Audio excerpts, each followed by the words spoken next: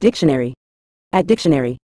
In a general sense, mechanics refers to the branch of physics concerned with the behavior of physical bodies when subjected to forces or displacements, particularly in relation to motion, stability, and equilibrium. It encompasses the study of the principles governing the interaction between objects and the forces acting upon them, including concepts such as velocity, acceleration, momentum, and energy. Additionally, mechanics can also refer to the practical application of these principles in the design, construction, and operation of machinery, mechanical systems, or structures.